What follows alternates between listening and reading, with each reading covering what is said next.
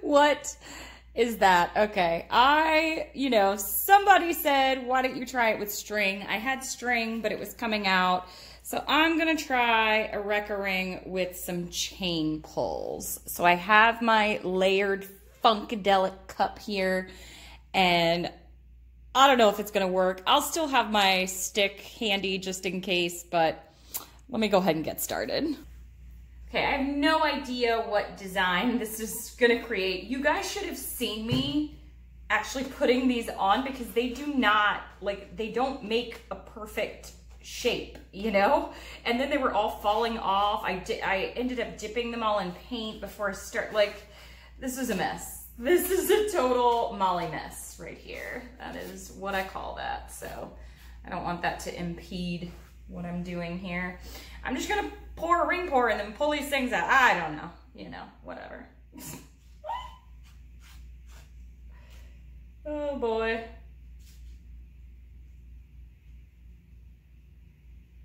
The things that you guys come up with, they make me giggle, and then I'm like, maybe I'll try it. Okay, there's those fun, bright colors. Big circles, because I want big rings. I don't know, I guess I'll try to stretch the paint out a little bit with these. I don't know, I didn't think this one through very well. I don't know why this tickles me so much, but it definitely does. Okay, getting the last little bit of paint out of here. I have so much fun with these though.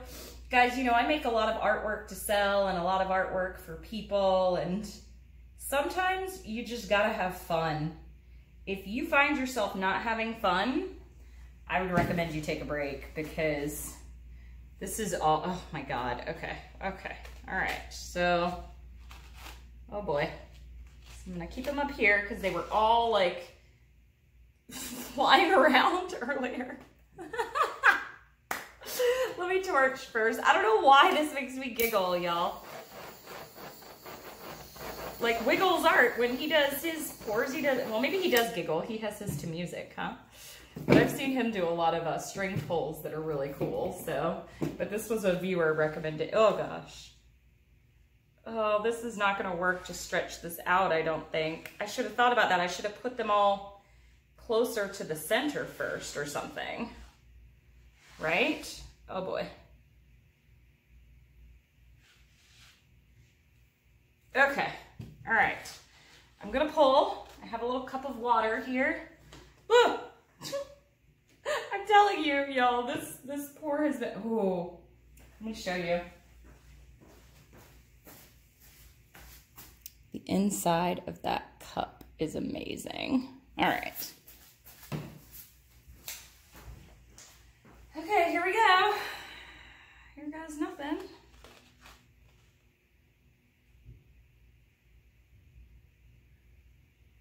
Okay, well that one basically did nothing. I think that this is gonna end up being a stick ring pour, because I don't want, I feel like the colors are getting a little bit muddy as I drag.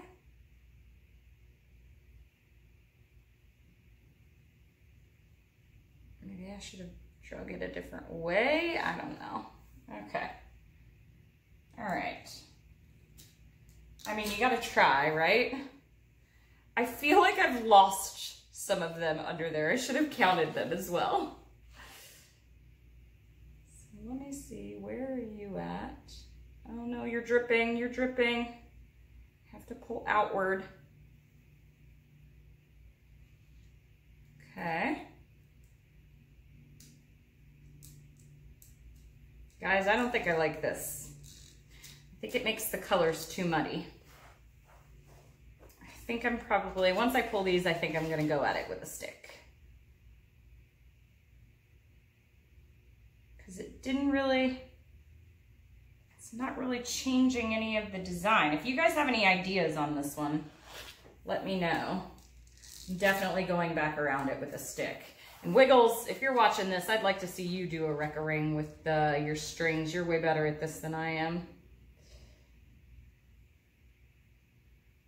Oh gosh, that looks so weird coming out of the paint like that.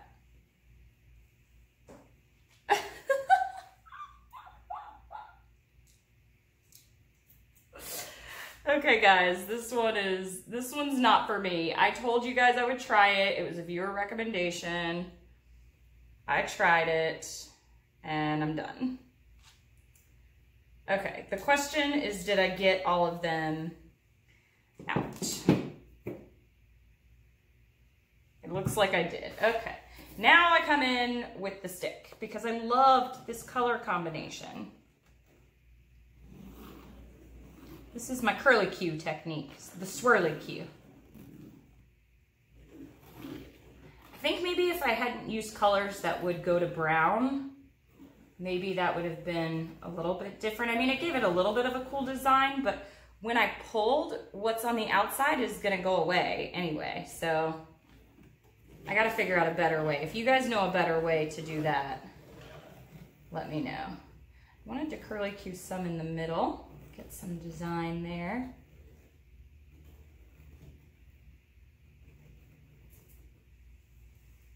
All right, I've still got my actual center right there. Okay, I'll stretch this out. Didn't work, but I tried. But I am still gonna get a good painting out of this. I feel like, is there one right there? No, there's not one right there.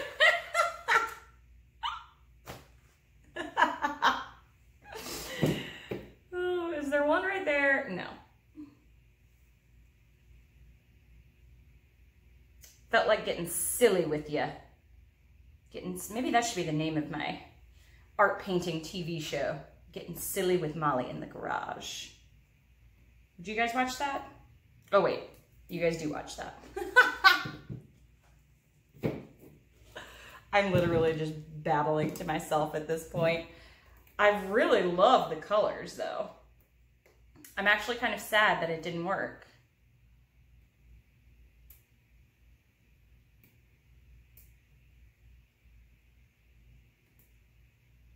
Oh, I don't want to lose all that right there.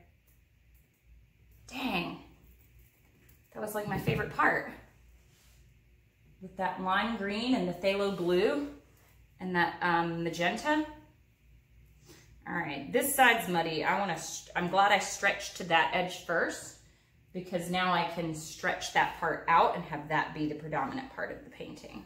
Because this just kind of went to this green muddy color that I don't like on that side.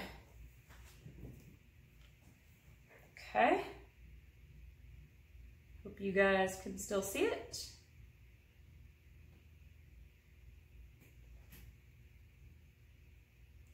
This was like the perfect amount of paint, actually.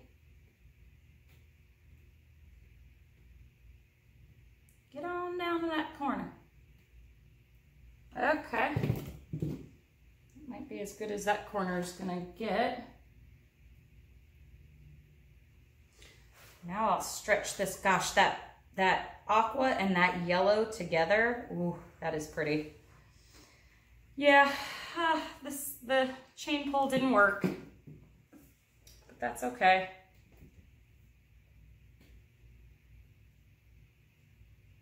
You can see my paint moving. It's moving really slow. So if you guys have any other ideas for ways to wreck a ring, put them in the comments and I'll try them. I can't promise you that they'll work. I mean, look at what happened here, but I think that the technique is really cool. And so I am willing to try anything once, basically, for you guys. I'll waste my paints, you know, so you don't have to. Okay, I got one little thing right here. Got that out of there. I really love the colors though. Especially this corner up here. This corner down here is not my favorite. I really wish some more of that yellow and aqua had been there. So what I think I'm gonna do, because that's my original center, you can't even tell where my original center is. I'm gonna tilt down this way just a little bit more and see if I can stretch out some of that, get some of that off. The issue is that I used almost the perfect amount of paint, and so I'm not even stretching that much anymore.